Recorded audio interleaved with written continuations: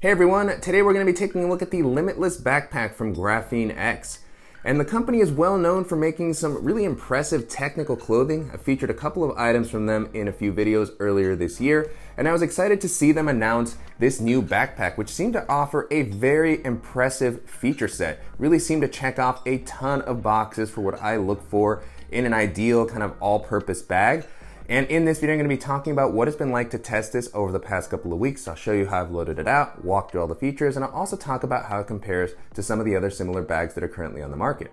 Before jumping into the video, if you're new here, welcome. My name is Danny, and on this channel, we love reviewing popular travel and everyday carry gear. If you like these types of videos and you'd be interested in seeing more, please consider subscribing as it helps the channel out a lot. So with all that being said, let's go ahead and jump in.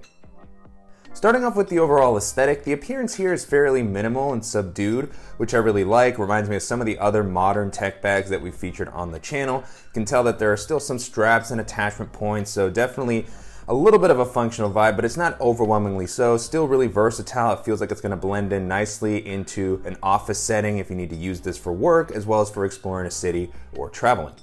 As far as the materials, the bag feels pretty solidly built. This exterior fabric is a 900D polyester that has graphene integrated into it, and so it feels like it's going to hold up well to rougher usage and also provide a decent amount of weather resistance. The bag comes in at just under 3 pounds, which is pretty good considering all the features and the size of the bag. And then you also have some very well protected aqua guarded YKK zippers all throughout. Continuing along the outside of the bag, I was happy to see that you have 2 external water bottle pockets, one on each side. These offer a pretty decent amount of space. I was able to easily fit the 20-ounce water bottle that I typically have with me. There might be the ability to add something a little bit thicker, probably up to a 26-ounce Yeti Rambler or something similar with the elasticity that's provided in the compartment, but depending on how packed out the main area is, and with some of the other compartments that the bag offers in this similar area, you might have to pick and choose, kind of how you distribute the space, but still like that these are offered. I like that because of the elasticity, when they're not in use, they just hug the bag to maintain a cleaner overall look.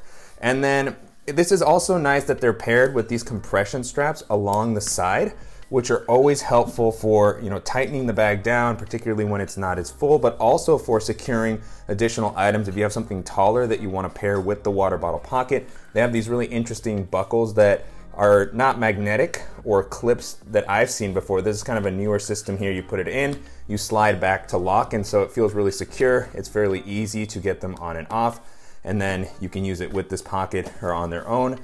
And then on the front of the bag, you have a little loop at the bottom that's going to be a good spot for a bike light. And you also have some reflective kind of accenting on that, as well as on these additional clips at the top of the bag, which are meant to pair with a kind of net that's hidden away at this zipper pocket at the bottom. This is pretty unique. I haven't seen this on a ton of different bags, but as this is meant to be kind of a commuter bag, this is excellent for holding something larger like a bike helmet. So they attach with these similar style clips here at the top, and then you can secure your helmet, maybe an additional pair of shoes, a jacket. So nice to have that flexibility, and then that you can just put it away if you don't want to use it. On the bottom of the bag, you have these nice pads that are going to help provide a little bit more traction and protection when you're placing the bag down on a rougher surface. The full bottom is not making contact, which will hopefully help extend the lifespan of this area of the bag, just keep it a little more protected.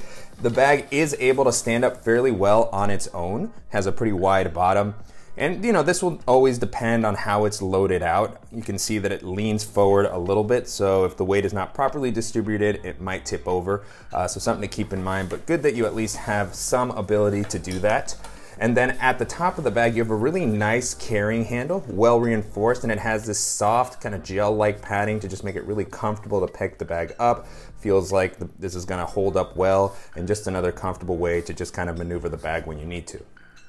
As far as the capacity, the bag comes in at about 25 liters, which is a really sweet spot for me as far as a bag that can work for all types of use cases. So it might be a little bit larger than what some people like for everyday carry, but I was able to hold all the items that I normally like to carry with me. I had some leftover space, and it still manages to maintain a pretty slim silhouette even when it's a little bit more packed out, making it great for navigating crowded areas, jumping onto public transit, or carrying onto pretty much any domestic or international airline. Taking a look at the harness system, so far the bag has been really comfortable to wear. I like how the straps have been implemented here. They have a pretty decent amount of padding. It's really soft, broken in, and comfortable. It doesn't feel quite as robust as something like one of the Air backpacks. You know, they have that really cushiony, premium feeling mesh, so this doesn't quite feel like that, but it still does a good job. On the inside, you have a nice breathable mesh to help prevent moisture from building up. The straps also have a nice width to help prevent the bag from digging into your shoulders when it's a little bit more packed out. On the straps, you also have a couple of attachment points, some loops here that you can use to clip on maybe a light or hang your sunglasses. You also have a few D-rings and then an adjustable sternum strap to help distribute the weight.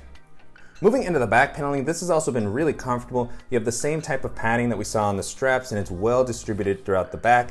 You also have the same breathable mesh, and the padding also has some ridges to provide a little bit more airflow and comfort. There's also some slight elevation here. The air channel is not quite as deep as I would typically like to see, but it is enough to provide a little bit of ventilation and airflow while you're walking around throughout the day. At the bottom, you also have the ability to add and remove a waist belt. And a cool thing about the waist belt that the company has created for this bag is that it doubles as a mini sling bag. So it has this compartment here with a nice well-protected zipper that's gonna be a good spot to toss in your phone, your keys, a wallet, if you don't wanna carry your whole backpack around. And then when you want to use it as a waist belt, you just put it through this opening at the bottom, and then it helps distribute some of the load off of your shoulder. So I'm always a big fan of not only when the waist belt is fully removable, but the fact that it's multi-purpose like this just helps add a nice amount of versatility. So really cool idea there. And then on the back, you also have a nice luggage pass-through that's going to allow you to rest this on a suitcase while traveling to save some weight on your back. And at the top, you have an additional small zippered compartment that's gonna be a perfect spot to maybe store some backup cash or an AirTag. Jumping into the organizational options, this is definitely an area where the bag stands out. There is a lot of different pockets distributed all throughout. It can almost feel a little overwhelming depending on how much you need to carry. And so starting off on the front, you have two really nice zippered quick access pockets. I'm always a fan of this type of layout as I find myself using these a lot throughout the day. So starting off at the top, again, well-protected zippers on these. And this one here, you do have a good amount of volume, which is always important for these types of compartments. You'll notice that in some of these, I don't really even have that much stuff just because there's so many different places to kind of distribute everything. So here I have my sunglasses with their case. They're able to fit in there comfortably. I have my AirPods, and then you also have a little lanyard with a carabiner that's gonna be a good spot for your keys or a multi-tool or a flashlight, which is what I currently have here. You'll also start to get a little bit of a peek at the bright inner lining that the bag has to give you a lot of visibility. Below that, similar style compartment, maybe slightly taller. And again, good amount of volume, definitely makes these a lot more functional. And in this one here at the bottom, I just have a larger portable battery. And then I also have a lightning cable and wall adapter for my phone.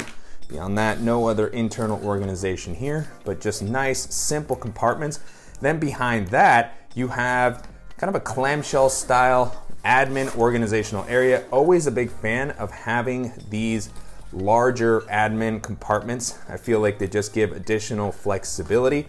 This one also has some good built-in organization. And so starting off on the lid, you have a mesh zippered pocket with a zipper that's oriented vertically. So if you don't want to unzip the whole thing, you can reach in here through the side and grab something that's being stored there.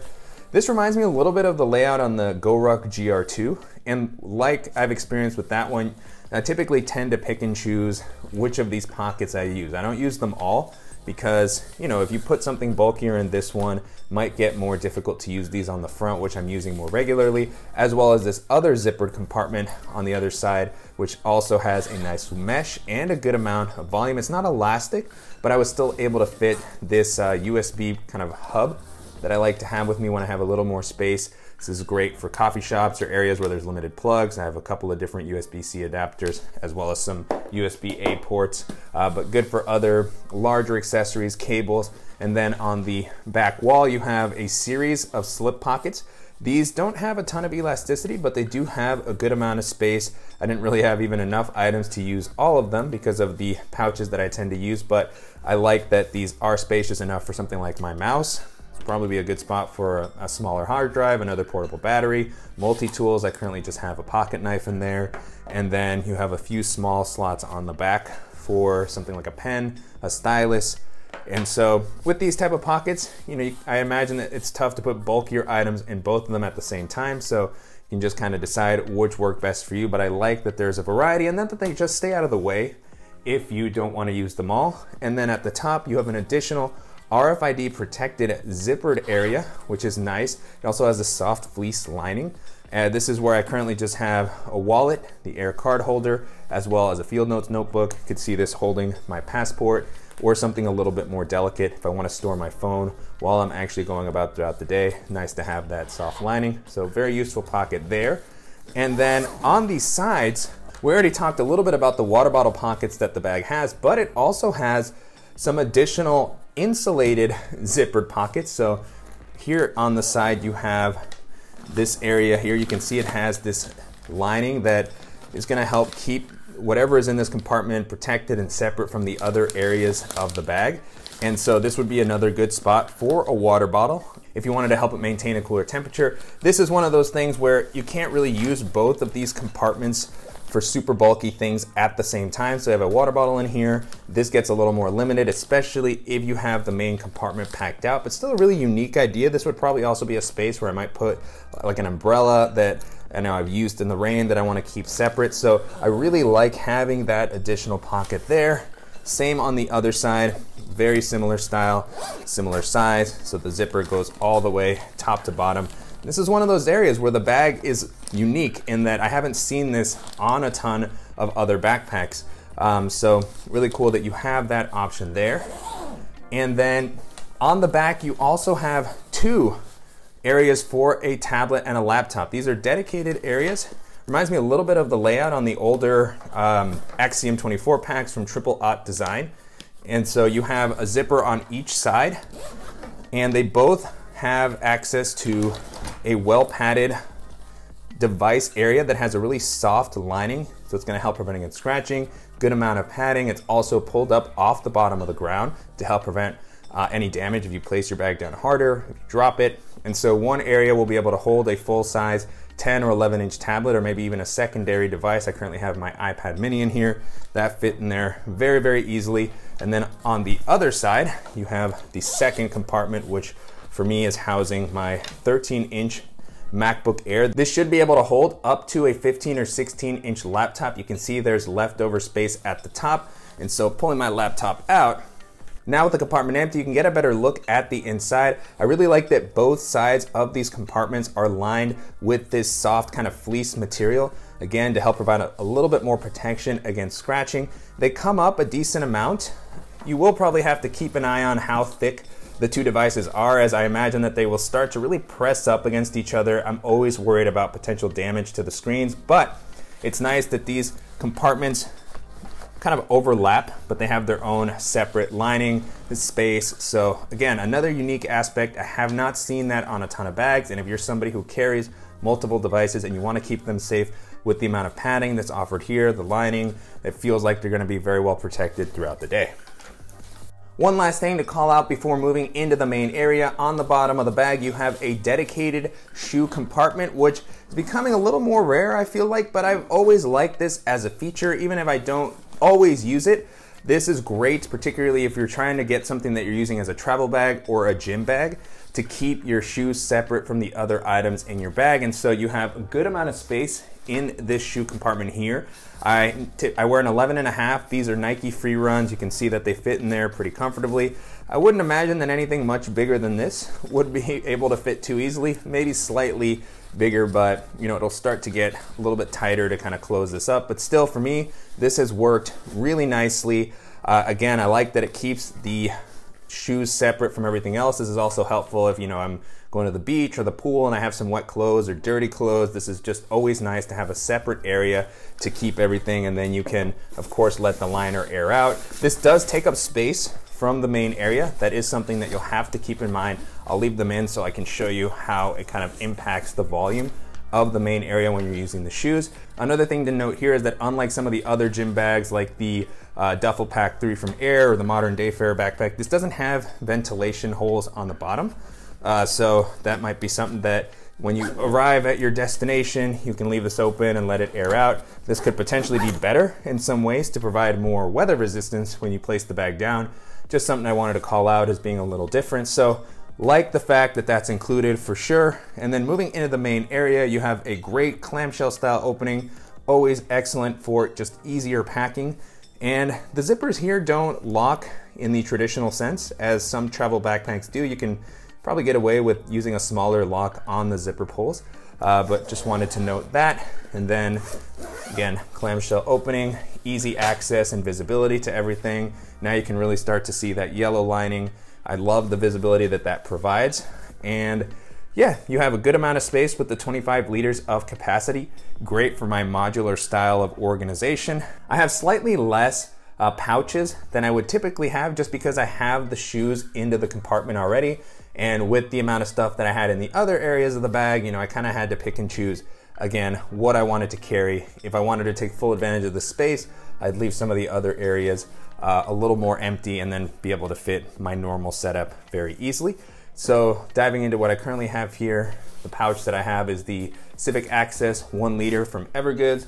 Then I have my Beat Studio wireless headphones. I have my DJI Mavic Mini with its hard shell case. And then I also have a packable rain jacket. And then you can see here the shoe compartment poking in. Takes a pretty decent amount of space, especially if you have bulkier kind of workout shoes like the ones that I have. You know, you'll have to keep that in mind. But you can just kind of push this down near the bottom if you don't have your shoes in the compartment on a particular day. And then below that, I also have my Levitate portable standing desk. To get a better feel for the rest of the compartment, I'm actually gonna take the shoes out so that I can move that pocket out of the way. I can move the liner here and just kind of roll it down, push it to the bottom. And then on the inside here, you can see that it's a pretty simple layout. You do have an additional mesh slip pocket down near the bottom. So another good spot maybe for some socks or underwear, another umbrella, a smaller water bottle, anything that you might want to store in here, chargers. And then with the amount of space that's offered here and just the simple layout that it has, I could definitely use this for minimal travel. I'd be able to toss in my typical compressible packing cube, a dop kit, an extra pair of shoes, and use it for a longer weekend trip. And on the back, you'll see that it has these 2 rows of Velcro that are meant to pair with a couple of accessories that the company has created to go along with this bag. So they sent over this shirt protector and a compressible, I guess, packing cube. Both of these have been pretty cool to use, and they have rows of Velcro on the back that are meant to pair with the bag itself. And so you can put the shirt protector in there. And I don't use Velcro accessories that often, but in this case, I think it's actually quite useful to prevent something like a shirt protector from sliding down. This helps keep it in place to prevent the shirts that are on the inside from wrinkling. The accessory itself is gonna do a lot of that work, but I have noticed that with packing cubes and things like that, everything, you know, just slides towards the bottom. Gravity does its thing, and sometimes your clothes can tend to shift around if they're not properly secured. So that's a really nice thing about having the Velcro on an accessory like this or the packing cube.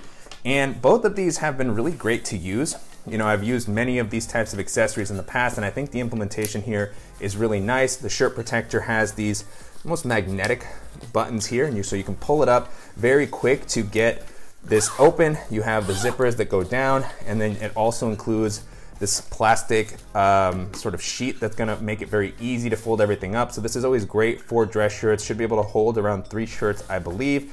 I'm a big fan of this style of accessory, particularly for business travel or, you know, day to day if I have to change into a business outfit after working out.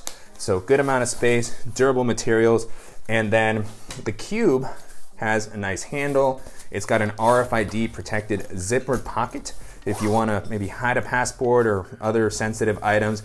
And then as a cube itself, it works great. It's got the ability to expand and compress. So that's why it makes me think of a packing cube first and foremost. So you can expand it out. This is about the size of something like the Peak Design smaller packing cube. It's got the same lining on the inside. You have a little zippered area to separate some stuff out. Maybe if you have a tie, some socks, underwear. And then I would probably put some t-shirts in here, maybe some shorts, and then compress it down, and it would be able to just kind of keep everything organized in the way that I typically like to. Again, both of these have the Velcro to help secure them to the bag. And I'm always a fan of when companies have their ecosystem of accessories that are designed specifically to work with their bags, as it just feels a little bit more cohesive. So these have been great on their own, but also to work with the bag. I think it just makes the experience that much better. But if you don't want to use them, then the bag itself offers a ton of its own great value. And then on the back here, you have a couple more things. At the top, you have a little loop here that's going to be great for pairing with the pass-through that is included at the top if you wanted to use a hydration bladder. This isn't maybe the bag that I would use for hiking per se, but it's great to have kind of that extra bonus feature. And you have a zipper that I believe provides access to the frame sheet. This goes all the way down towards the bottom. Haven't really used that for much. And then on the lid, you have an additional zippered pocket. I like that this area has a gusset to kind of allow it to expand out if you have something a little bit bulkier that you want to store, maybe a jacket, some pouches. And if you don't want to use it, it just stays out of the way. So, you know, fairly simple layout in this main area, but I like the amount of space that it offers and how well it integrates with the accessories that Graphene-X has created to go with the bag. And in general, I just really love the design and layout of the bag all throughout. It's got a lot of unique features, a lot of flexibility. This is definitely something I could see myself using for many different use cases. And if you're looking for something that's going to provide a lot of interesting functionality, that's going to have a nice look, it's going to be durable, this is going to be an awesome option to take a look at.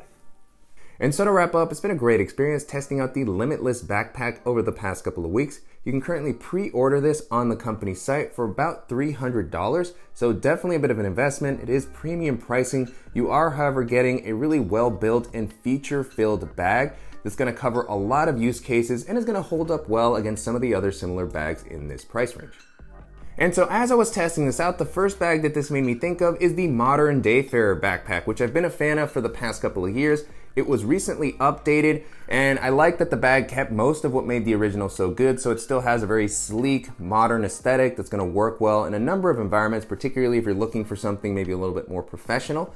It's got a really rugged exterior fabric. The harness system was updated, so it's more comfortable to wear. It has a luggage pass-through, external water bottle pocket.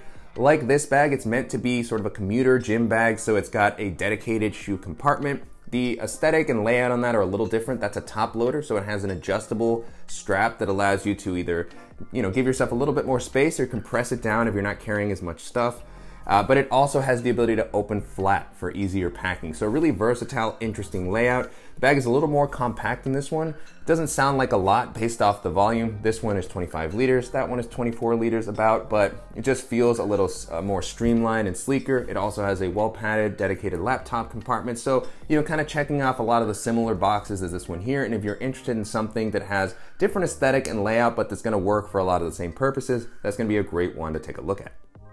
The next bag this made me think of is the Evergood CTB26, which really is the one that sets the standard as far as the features that I look for in an all-purpose bag. So it's got a great luggage pass-through, it's a comfortable harness system, a well-padded and suspended laptop compartment, external water bottle pockets, and a really great organizational layout. It doesn't have maybe all the same pockets as this one, but the ones that it has are very, very well thought out and useful. I also really like the minimal, kind of rugged aesthetic that it has. Evergood's bags in general are meant to be kind of a crossover appearance that can work well in the outdoors as well as for, exploring a city. So I'm a big fan of that look. And feature-wise, it's a really great, similar kind of comparison to this one. Both of them check off a lot of the boxes, but again, if you're looking for something with a slightly different aesthetic, or you're a big fan of Evergood's layouts in general, then that's gonna be the best option to take a look at.